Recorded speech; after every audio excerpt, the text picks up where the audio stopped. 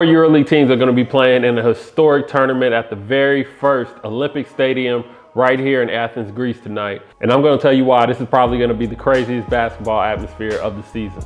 Last season there was a preseason game with Partizan and they played outdoors and it was amazing. The venue was dope, a bunch of fire. And this year's game going to be even better because we have 2 games with 4 EuroLeague teams and it's all in a stadium that was built in 4th century BC.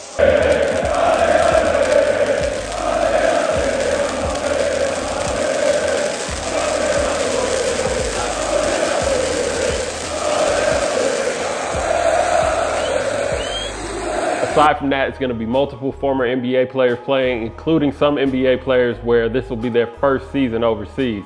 Guys like Stanley Johnson, Jordan Nwora, Omer Yurtseven, and a host of others will be playing tonight.